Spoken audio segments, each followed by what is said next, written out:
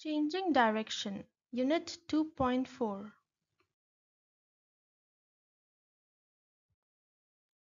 When you're going one way and then you turn to go a different way, you change direction. Forces are needed to make things change direction. This boat has pushed the water to make it turn.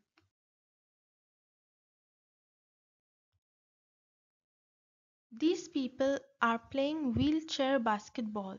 Questions. How can they make the wheelchairs change direction? Different types of push rims are used to change directions. How people use forces. Paco is a school caretaker. How does he use forces to look after the school? He uses force to sweep. He uses forces to move things. He uses forces to mend things.